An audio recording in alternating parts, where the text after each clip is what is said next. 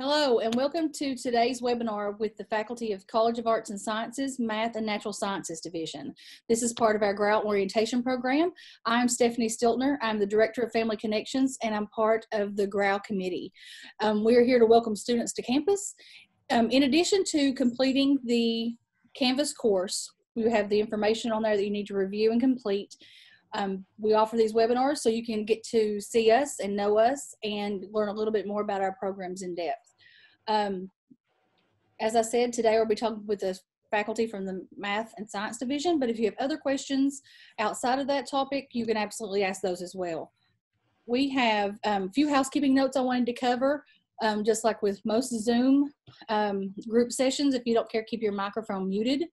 Unless you're talking or asking a question, but feel free to use the comment section and ask a question or turn on your microphone or camera and then wave your hand and get our attention throughout our conversation, because it is about students and families. We want to make sure that you have the time to ask the questions, get the information that you're here for today.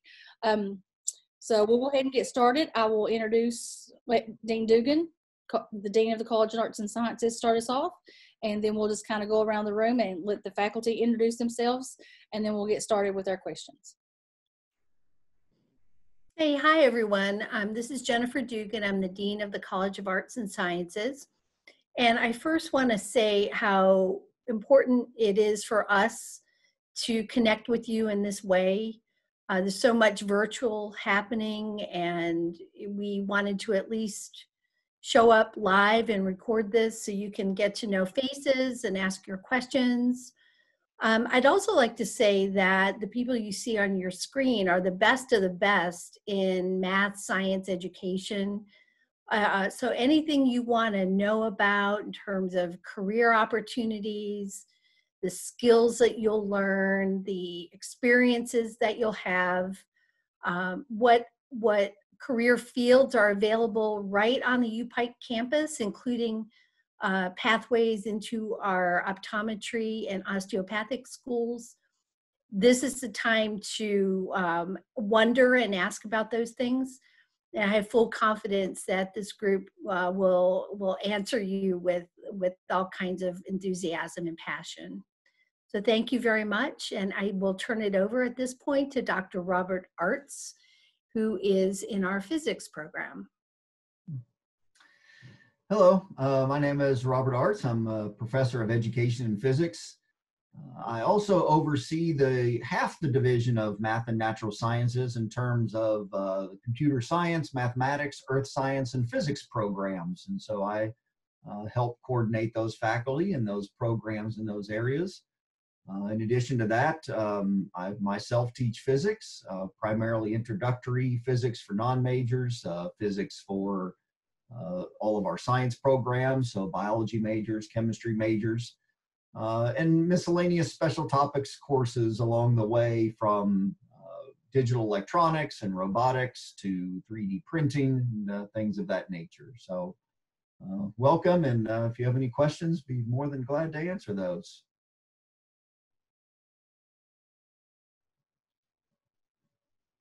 Okay, who's next? Let's start with Dr. Holcomb.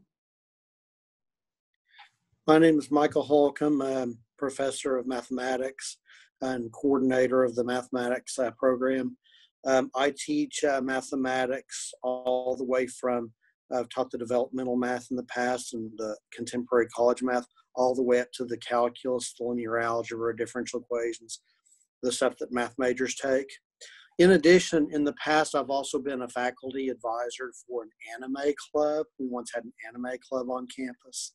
And hopefully in the next year or two, after the social distancing goes away, faculty sponsor for a board game club, which one of our students is interested in pursuing. And I've also been a assistant coach of the quick recall, which is like you buzz in and answer trivia questions in the past. If you have any questions about math or board games or quiz bowl, just let me know.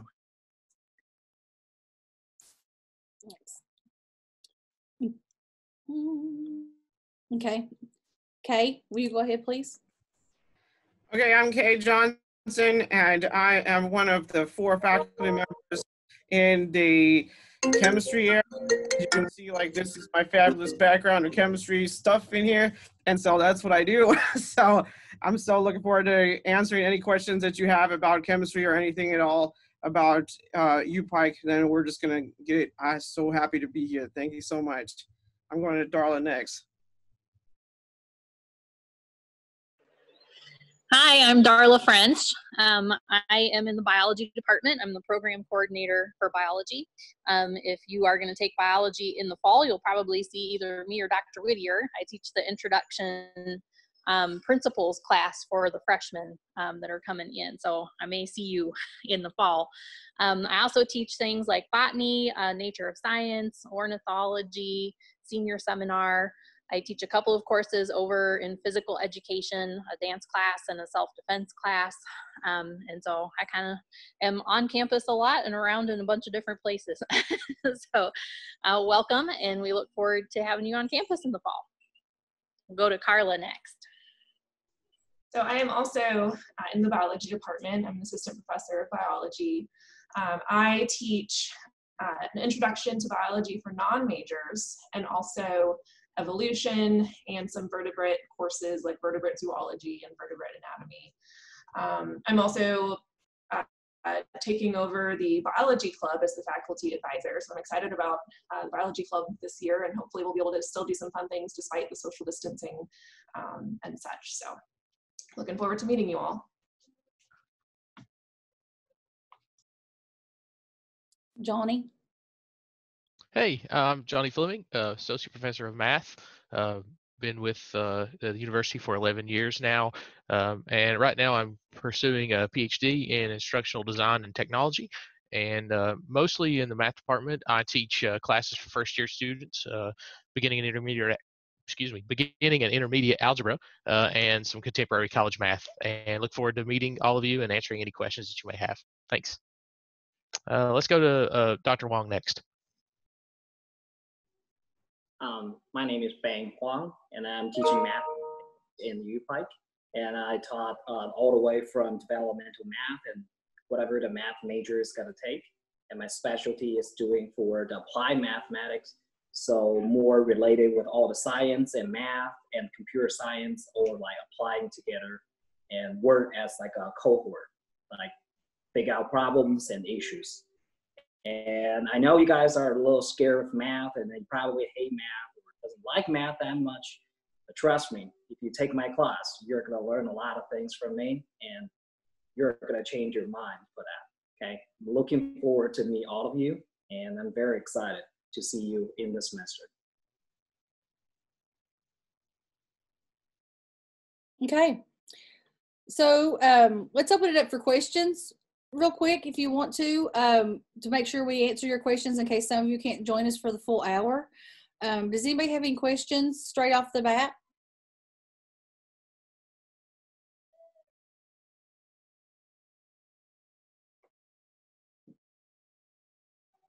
Okay, we will go ahead and just go ahead and I'll throw some questions out and we'll have some conversations. Faculty, if you don't mind, at some point during our conversation in the comments, go ahead and add your name, title, and your contact information. That way students can follow up with you later after the call if they want. And so we'll have that information handy. So students, families, feel free to use that if you want to reach out to any of these folks after. So one thing that Bang just mentioned about we got math, science, the biology, chemistry, physics, math, those things, as a person who holds 2 communication degrees, scare the bejesus out of me. Though those classes are intimidating, and I'll just throw this out there, they just they're hard, especially when you talk about those classes, taking them from a high school to a college level. You know, maybe my high school, I didn't have biology since I was a freshman, and then here I'm coming into a collegiate level, college level biology course or a math course. So he mentioned that how we have how he kind of ease those fears and make you feel comfortable. Darla, you said you teach a lot of courses for first-year biology students, and even a course for non-majors, if I'm correct.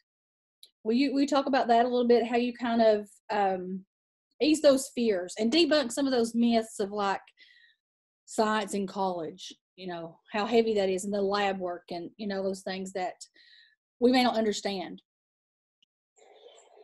Yeah, so we work really hard at UPike to try to get you guys feeling like you're actually a science major when you first come on campus. And so there is a lot of coordination sort of between us and chemistry and math. So we try to really help you guys see that we are a network here to help you succeed, and also give you some experiences that'll actually make you feel like a science major, and also help you kind of try to figure out what's going on with college life. So we do have a first year studies course that you'll be enrolled in along with your science or your math classes, and whatever gen eds you might be in. And that first year studies course is going to help you be able to start getting to know the folks on campus and the different departments on campus that are going to be useful for you. Things like financial aid, you know, the business office, but also student services, looking at co-curricular things outside the classroom. We also have a great division on campus that is responsible for helping you with tutoring. So if you find that you need help in the classroom, more help outside of what you're getting, you can always go to that resource as well. So I think we really have a strong network in place to help you start figuring things out. Especially we see a lot of times our students who did really well in high school might struggle a little bit coming in just because it was so easy in high school. You might be a straight A student in high school, and then you find that in college you have to buckle down and study, and you might not know how to do that. So we've got resources in place to help you to figure out how to do the studying piece as well. Additionally, I think that we have a really great group of faculty that are all here. You know, we want you to succeed. I think sometimes students coming in, if you're not familiar with what the college experience is, it can be a little intimidating to ask for help. It can be a little intimidating to approach your professor and say, hey, I need some help. And so I think we're a pretty good group, and we're fairly approachable. So at least one of us you will find that you can have a good connection with, to reach out if you need it. So anybody want to add to my spiel? If I can just really briefly piggyback on that, I think you did a wonderful job of explaining just kind of how, as a new student coming in, there's that intimidation factor and that sort of thing.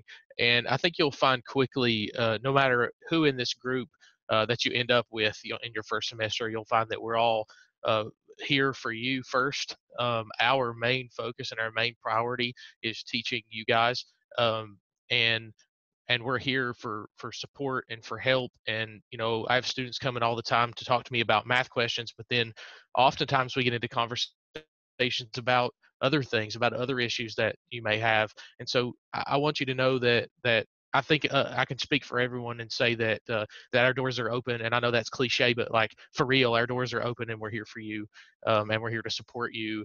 And we can't wait to watch you succeed and watch you grow and watch you mature, and eventually watch you get your degrees. So thank you for that. And then in addition to that, also, for some of the math courses and some of the chemistry courses and what we've kind of deemed the quote unquote difficult courses on campus, some of those courses actually have some embedded help in them as well.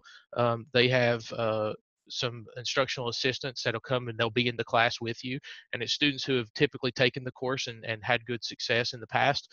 And so they're upper class students, and they're there to assist you and to guide you. So it's a kind of an extra resource. And so you'll hear more about that as you sign up for those courses. But I just want you to kind of hear that from us first, and know that those things are put into place for you and with you in mind, and with your success in mind. So, yep. Okay, any more questions from our guest? Use the comments, and I'll read them aloud, and we can go that way if you want. If you just want to kind of stay in the background, that's fine. I'm watching the comments, so type those in there anytime. Dr. Holcomb, why don't you kind of walk us through what a typical math class? I know they're all different topics, different approaches maybe, but describe one of your math classes. What can we expect in your classroom and your teaching style? Well, I guess I'll focus on Calculus 1 because I think I've taught Calculus 1 the most over the past 3 years of the courses that I usually teach. Typically, there's about a week of review of, you won't see limits until the 4th or 5th day of class. It goes pretty briskly, but I mean, we also have that support that Johnny was talking about, and you know, the tutoring and the, you know, the instruction, and it's a mix of computation and concept.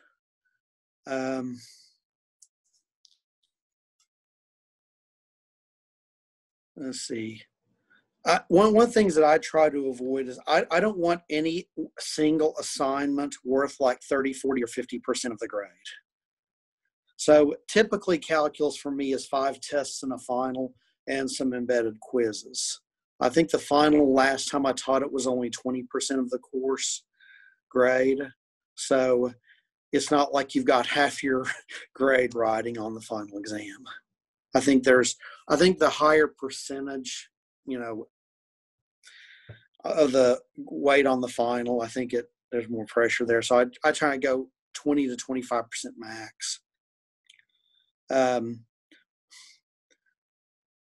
to incorporate examples, you know, that are applicable to daily life. You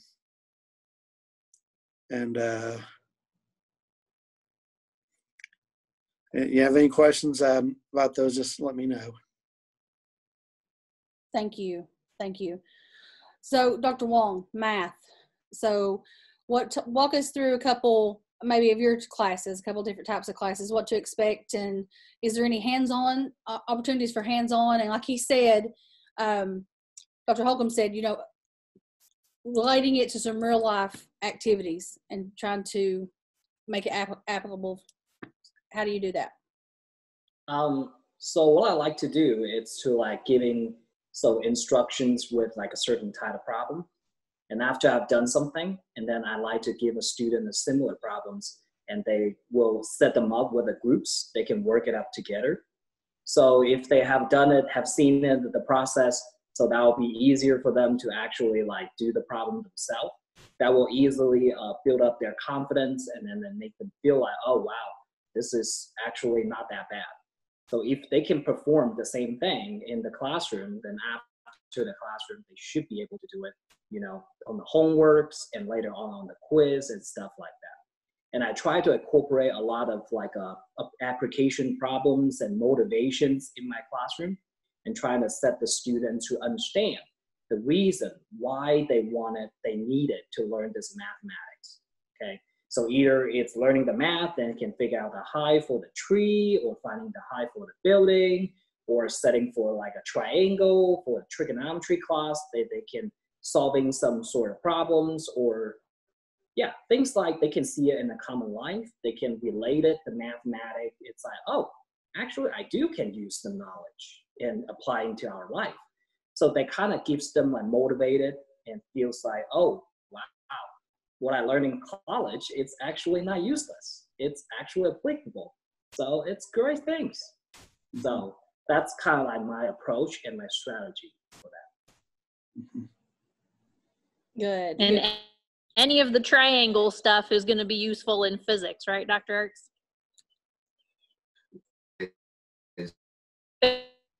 If you're comfortable with right triangle trigonometry, you're going to nail the physics class, hands out.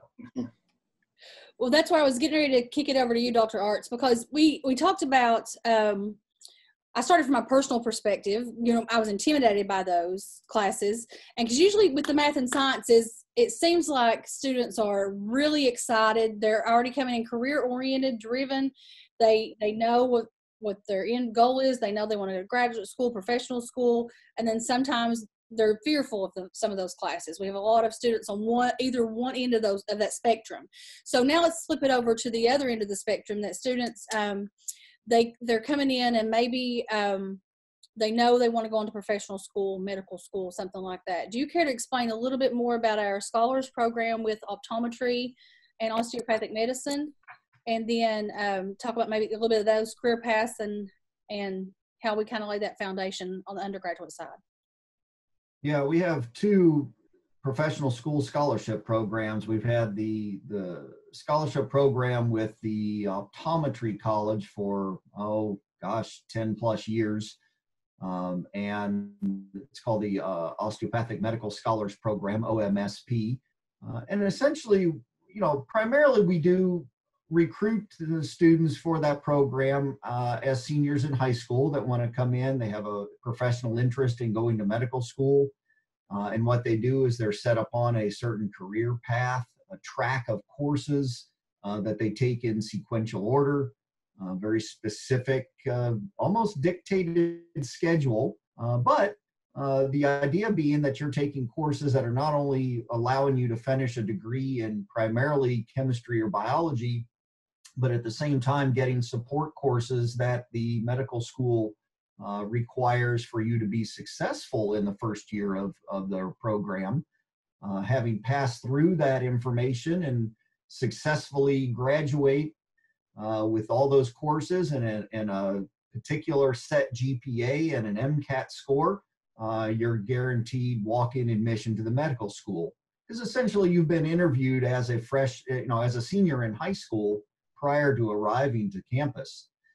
Now, in addition, we do have some alternate pathways for sophomores and juniors that are current students at the university to matriculate into that program. So if we have extra slots available and you've presented yourself as a strong student in your general chemistry, your principles of biology, your physics, organic, and so on, you could apply and actually be part of that program the last 2 years or 3 years of your academic program, in which they would set you up with the ability to study for the MCAT, practice problem sessions, peer learning, because you'd be with a cohort group. Similarly, we have a program with the optometry college as well, so OSP, so the Optometric Scholars Program, and it's very similar. Also recruited as seniors in high school, particular curriculum path, courses that support your both undergraduate and first-year graduate courses in those programs. And they too have a set GPA and a set OAT exam that would allow you to be successful in those programs. Again, also guaranteed admission if you complete the required courses and the GPA and professional school exam points. But even outside of those two programs, I mean, all of our courses within this math and sciences are set up to be supportive of that professional school interest. Not all of our students are wanting to do that, and you may not want to do that. We have lots of different career paths that will extend beyond the undergraduate level in both the mathematics areas and the biological and chemical sciences as well. But if you are interested in professional school path, we do have a very rigorous and supportive curriculum for those programs. We've had a tremendous success with our graduates that want to go on and pursue those things, whether it's the programs we have on campus of optometry or osteopathic medicine, or if you wish to go to dental school or to pharmacy school or a physician's assistant program, any of those kinds of professional programs, we can certainly have the desired paths for you, as well as the success in place for you to be ready for those programs when the time comes. Good, thank you. Any questions about that specifically? In particular, Stephanie, I will say that for the majority of the program for the osteopathic medical scholars, I've been the primary advisor. Dr. French is taking over those responsibilities to be the full-time advisor. So anybody that's in that program, you'll have one advisor for that program. That way you get consistent information. You've got a place, you know, repository of knowledge and answers to questions you might have.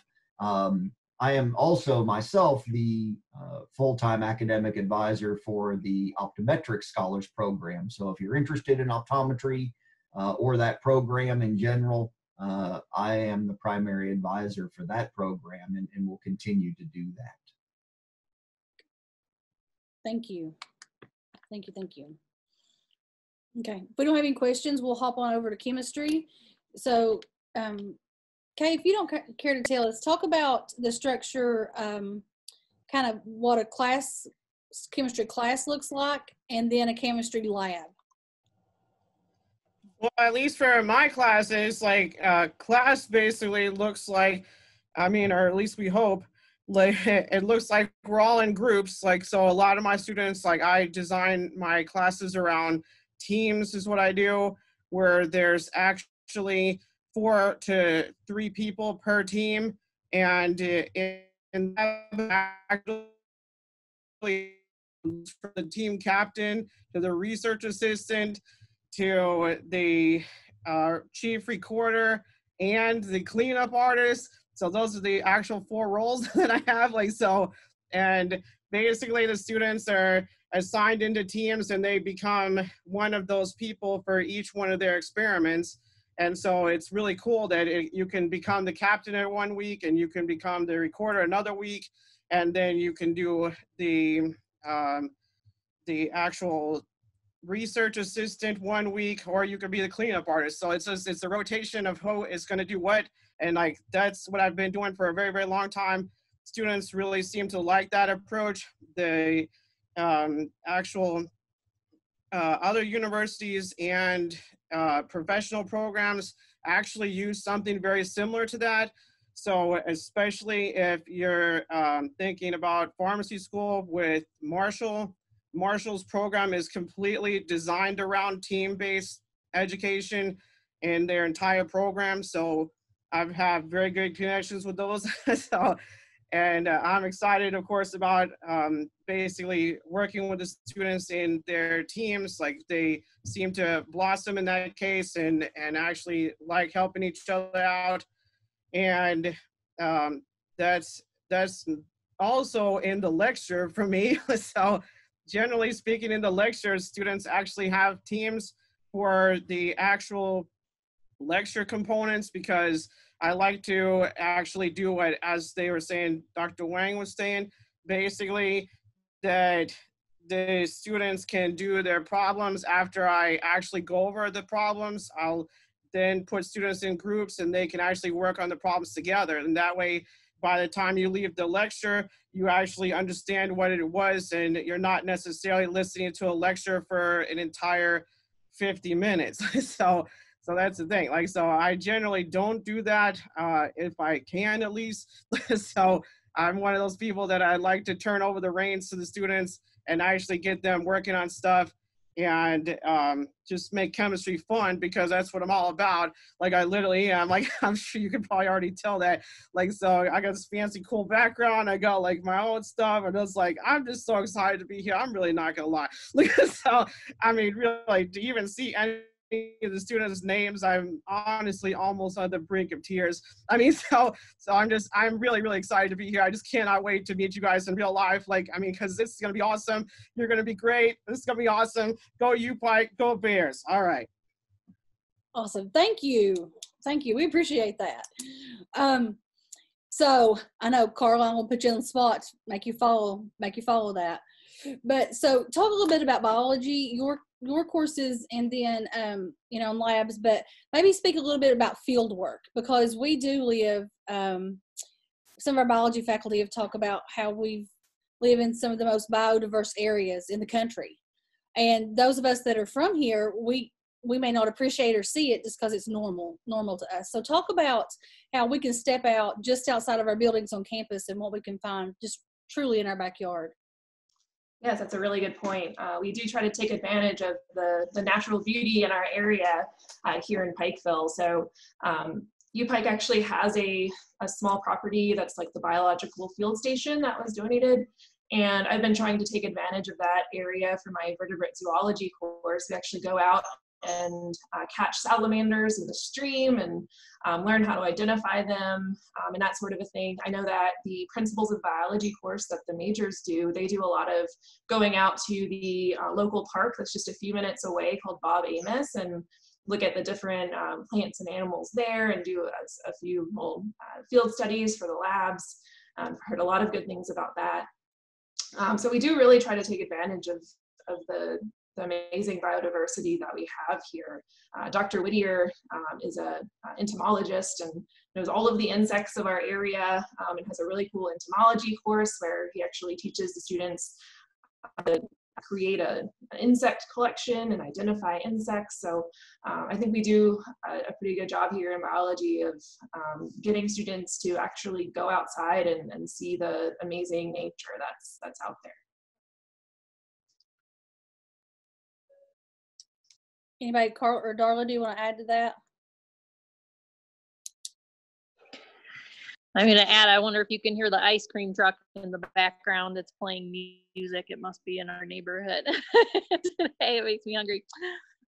Just to add a little bit to what Carla mentioned, I think we do try to incorporate, of course, almost every science class has a lab. So you're getting hands-on already with that. But we do try to get you outside in taking advantage of the natural history in the area. We also have opportunities for study abroad. And so that's another opportunity. It's not necessarily associated with a particular class necessarily, but you have the opportunity to, go to Belize with the biology department and take advantage of the natural beauty and the ecosystems that we might find in another place. So Belize is one example. We also do some domestic trips around in country. We've done a camping trip down along the Gulf Coast. Last time we did that last summer was down through Florida. So we also try to kind of push your boundaries in terms of experiential learning and taking advantage of hands-on in the actual setting where those organisms are found.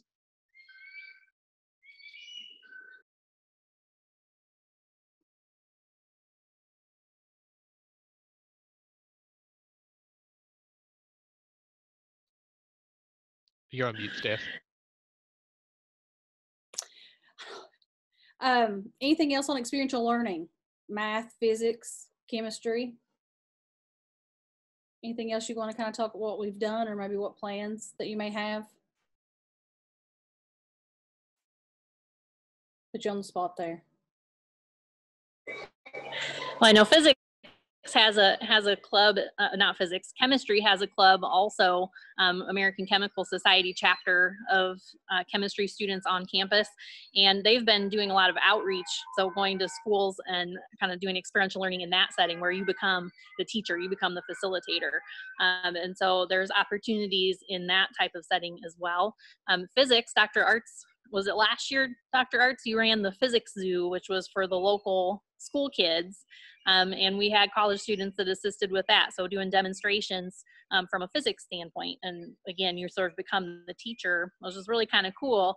You kind of flip your own role, right? Instead of being the student all the time, we try to give you guys opportunities to actually where you become the expert and you can do some teaching on your own. Do you want to talk a little bit more about the physics zoo, Dr. Arts? Well, just not necessarily the zoo in particular, but we have a large outreach program that we do with the public school system. We've had some projects with them over the years, and in particular, the students that are in classes, the science classes, get the opportunity to help with those programs, whether you're pre-education or whether you're just pre-professional and you want the opportunity to get some hands-on experience working with all levels of students from kindergarten through high school. We run, like I said, the Physics Zoo program, which is sort of like science museum exhibits that we set up that people can interact with, self-guided. We use students to staff that. We're one of the state regional hosts for the Science Olympiad competition. And so we pull science students in to help oversee and actually be event supervisors for those different events. that we run for that competition, and that happens late February, early March every year. We do demonstration shows out in the public schools. We've done summer science camp programs in the past, and all of these involve a heavy aspect of volunteerism, especially on the part of our own science students that get involved. Again, whether they're interested in the education field or not, it's that experience of being the teacher and being the resource that's been quite valuable. Yeah, and as Dr. Arts mentioned, it doesn't really matter what career path you're on, you will find that volunteer opportunities will present themselves across campus. So you'll find some here in science, you'll find some sort of in general, and anybody who's going to go anywhere after you pike, professional school, into a job, you know, whatever, you need those opportunities, those volunteer opportunities, and kind of contributing to campus and contributing to society. So we try to provide those opportunities for you guys as well. Exactly. And those service learning opportunities are absolutely essential on resumes, academic resumes, and future applications. Right. So also, to add to a student's academic portfolio, we offer honor societies, right? And where there's opportunities for travel to conferences and presentations. I know math and sciences do a lot of that. So I don't know who could best speak to that, but I know, well, your clubs, they raise money. Your clubs raise money throughout the year to pay for those conferences and things like that. So I don't know who, I know Darla's shaking her head. I think she's involved in everything. Hey, I'll jump in here if you want. So Dr. Vanderbilt's going to be taking over Bio Club, and we do have a Biology Honor Society, so she'll be heading that up as well. We have a General Science Society called Sigma Zeta, so that's for math and science all together, and that's Bernadine Cochran, that's the advisor for that group. We also have opportunities where you can apply for funding to be an intern, whether it's an intern here on campus where you're going to work with somebody to do a research project. We have some students who have received scholarship money from our Appalachian College Association to do that. Our faculty member who teaches anatomy and physiology has 2 students this summer. They're working on tissue samples and doing some histology experiments. And so that's an awesome opportunity as well. It doesn't necessarily have to be somebody here, though. We've got lots of programs that you can apply to go elsewhere and get paid for 10 weeks over the summer to do a research project somewhere on another college campus.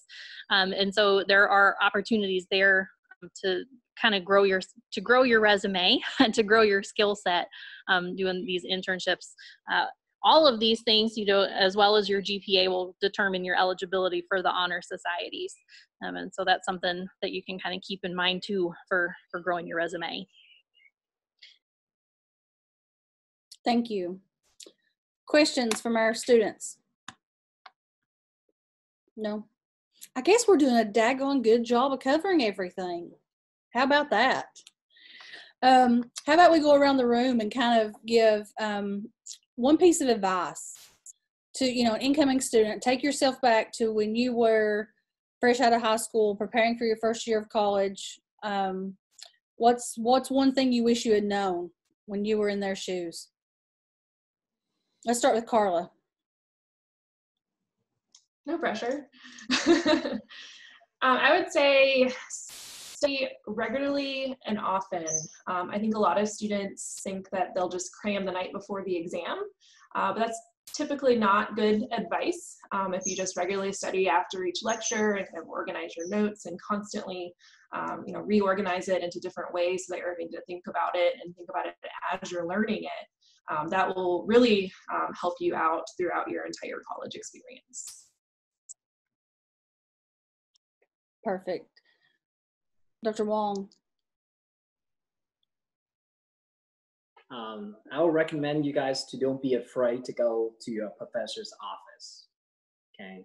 Because if you need help, if you're stuck in some problems for 4 or 5 hours, please do not do that, okay? Just go see your professor and then just talk to them about it, okay? You probably can figure out the problem in 10 minutes rather than you just stay in your bedroom and try to figure out 4 and 5 hours long, okay? Go see them if you have any problems. Perfect. Dr. Arts?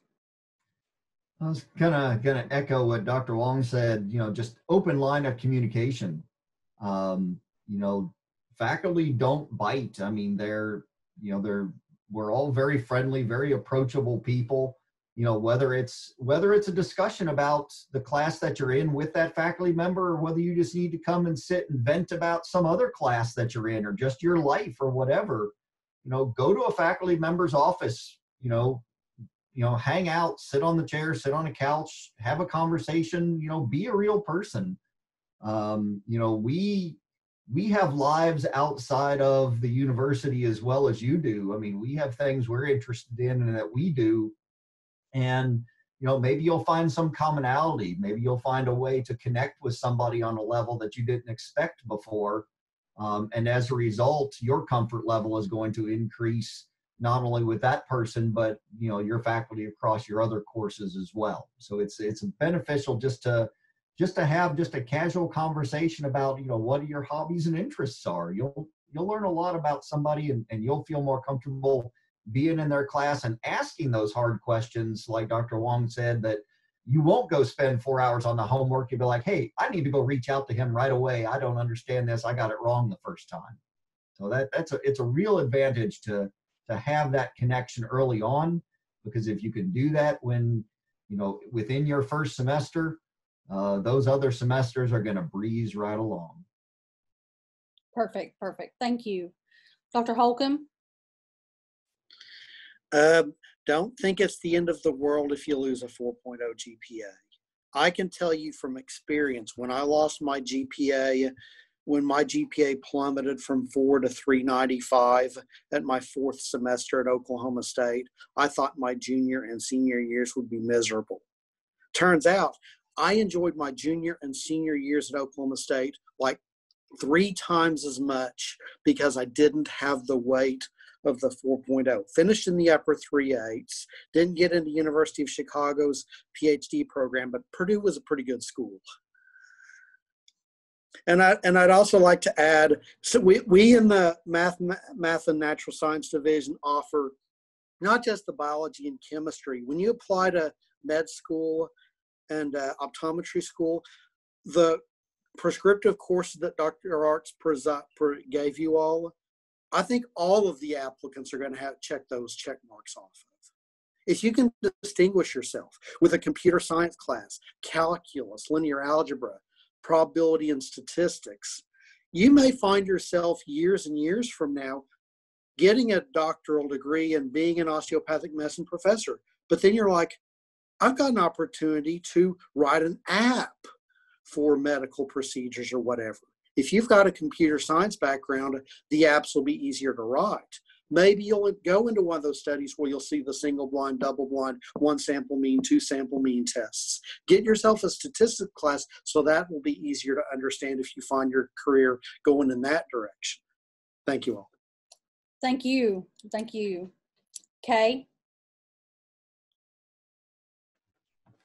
Live. I mean, seriously, college is what you make of it. So that's the thing. And obviously, definitely come and see any of us. Our doors are definitely open doors. This is some of the best that's in this room right now. And I'm it's just going to be awesome. I mean, basically, make sure that you actually be you. That's the thing. So don't just sit in your room and not socialize and things like that. I know it's going to be very difficult this coming fall, but even we got Zoom, so you got Zoom even, then you're still going to live, so with Zoom, it's going to be okay. So even right now, as you can see, it's very easy to get into Zoom. So even if that's what we got, then that's what we got, and stuff is going to happen, and still go Bears. Thank you so much for showing up. We're so excited that you're here. This is just so awesome. This is just great live, great times. Go Bears. You Pike rules. All right, come on. That's awesome. Johnny, I hate to say it, but you're going to have to follow that. I knew you were going to ask me to follow Dr. Johnson. Well, that's awesome advice. And so I'll echo that just a little bit and say to you, step outside of your comfort zone. Get into something, get involved in something that you aren't sure about. And if you get into something and you decide that you don't like it, that's okay. There's nothing wrong with that, but you'll never know unless you try. So look for programs on campus, look for clubs, look for organizations, look for groups of like-minded individuals, and go and be part of those groups. Find things on campus to do that you may not ever get to do again. So that's my advice. And go Bears. Thanks, Johnny. Okay, Darla, what you got to add to all that? Yeah, so I'm going to echo something Dr. Art said, which was be a real person. We've sort of seen that thread throughout a lot of people's responses today, but it definitely is true. I mean, we want to get to know you. That helps us in 4 years when you're ready for a letter of recommendation request. It helps us to be able to write a good, strong letter of recommendation. And all of these things that everybody else has said, you know, get involved in other things, you know, step outside your comfort zone. All of those things are going to help you be a better rounded individual. And if we can see that, if you get to know your faculty and we can see who you are, it helps us be able to get you to the next step for you.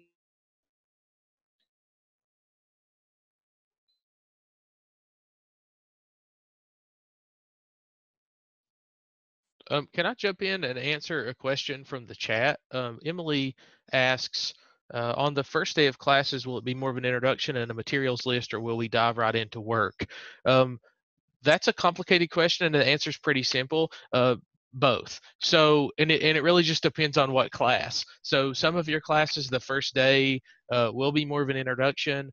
Some of your professors will have you doing things where you're getting to know folks in the room and things like that. And then some classes you'll jump in and you'll be ready to go, and you'll be getting material and digesting material and doing work on the first day. So my advice is just to be prepared for all of that. Obviously, you want to have all your textbooks, you want to have all of your materials ready to go, and kind of be ready to jump in on the first day. And that way, if that happens in the classes that you sign up for, then you don't feel like you're missing out on something. Or the worst feeling in the world is to come into a room and feel unprepared. So just be prepared for anything and everything, and you should be good to go.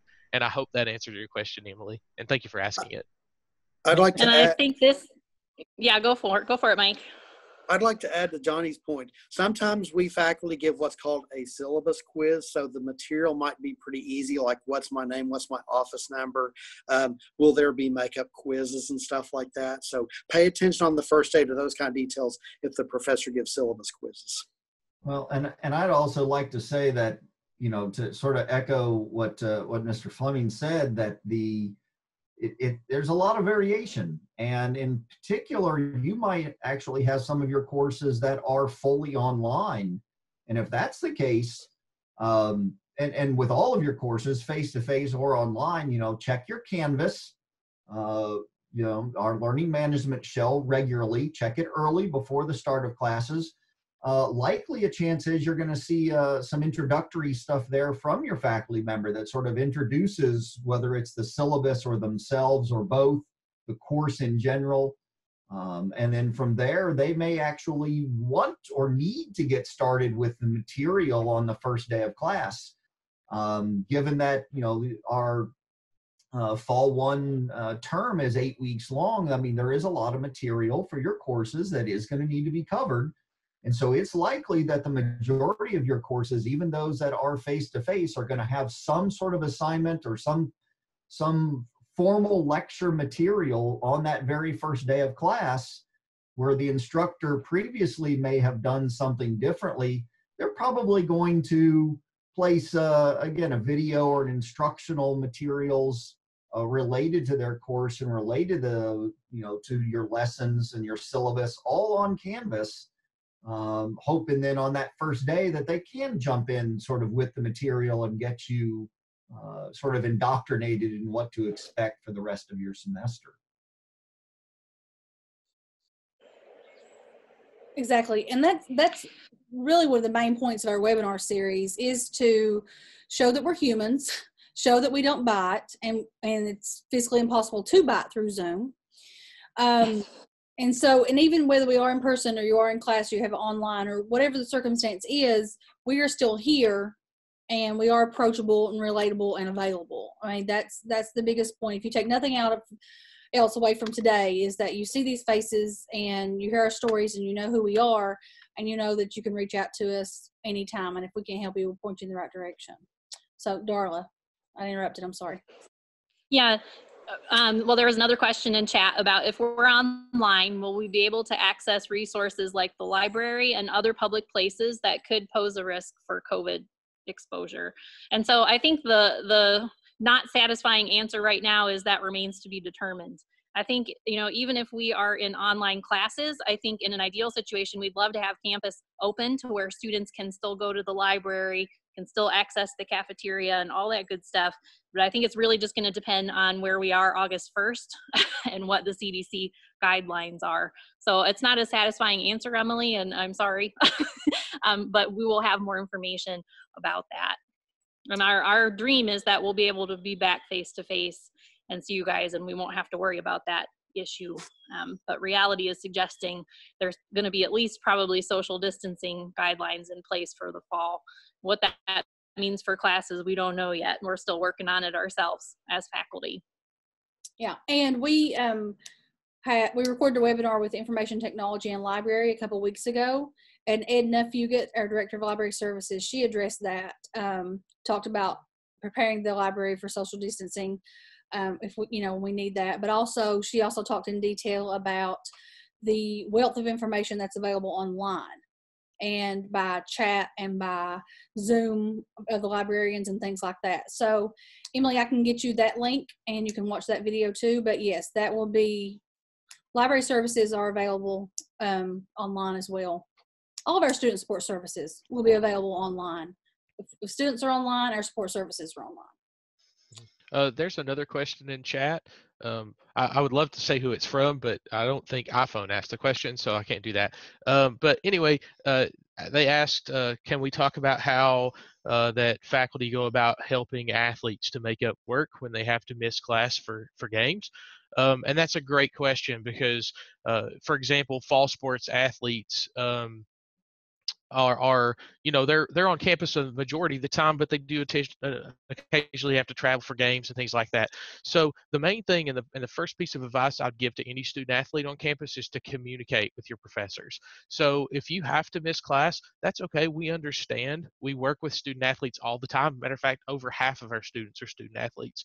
So we're all very comfortable with making arrangements, and sometimes those arrangements might happen before you have to leave. So I'll give you a perfect example. I give quizzes, and sometimes those quizzes happen on Fridays.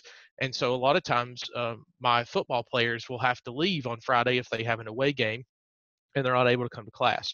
So if they'll tell me ahead of time, which most of them do, if they'll tell me ahead of time they have to miss, then we will make an arrangement. We'll set up a meeting in my office prior to them leaving. They'll come in, they'll do their quiz, and they'll not have to worry about it, and then they could go and they can focus on their game and focus on their trip and focus on having a good time and enjoying that aspect of college life. So long story short, yes, we absolutely will. We'll work with you, Kylie Gollahue. That name sounds really familiar, Kylie. I hear you're an awesome soccer player. But yeah, so yes, we will absolutely work with you. Just communicate. That's the main thing. And to follow up with that, I mean, it's what I said before. I mean, keep that open line of communication, and it's whether you're going on an athletic trip, whether you're going on an academic trip, whether you simply need to be out of town for some family business of some kind. Go talk to your professors ahead of time. Don't just disappear for a day or two out of class and then instantly show back up and say, oh, I had to be gone. Can you help me? If you knew you had to be gone, your best recourse is to reach out ahead of time. Particularly with athletics, you know, we do get a list of students that are supposed to be traveling, but at the same time, we have a lot of classes and a lot of those lists, and we don't often sometimes see your name or make a connection that someone's in one of our classes, especially early in a semester where we might not know everyone yet. So it's really critical to reach out to those faculty and say, hey, I know you might have received an email about the soccer team traveling this on Tuesday. I'm going to be going on that trip. I noticed we had a quiz scheduled, or hey, I don't know if we've got anything scheduled. Can you tell me if I'm going to be missing anything? So again, the open communication line is going to carry you so far. I mean, you can't even imagine what that's going to do for you as just setting the groundwork for being responsible, taking that initiative, and that's going to make such inroads with your faculty that you will be surprised how far that's going to take you throughout your career. I'd like to add maybe a 5-word phrase that you can remember from this GROWL session. Proactive is better than reactive. Very true, Mike.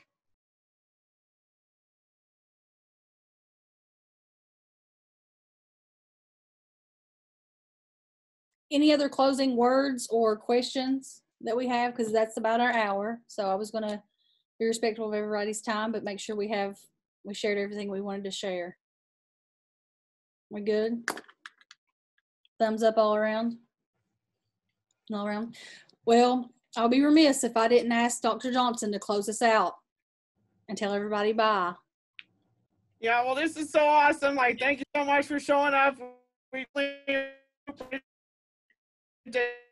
so awesome. Like, and if you have any questions, all of our information is posted in the chat window. You can definitely reach out to us. I'm sure we're all checking our email a lot. I know I am pretty much every single day. I'm online trying to check my email for something. So like, if you want to reach out to somebody, for sure, you can definitely reach out to me. And I'm sure other people obviously are checking their email, and would definitely be excited to hear from you. So definitely, we're super excited. Thank you so much again for showing up. This has been awesome. Great job, everybody. And obviously, again, go Bears. Welcome to U Pike. Thanks, everybody. Bye.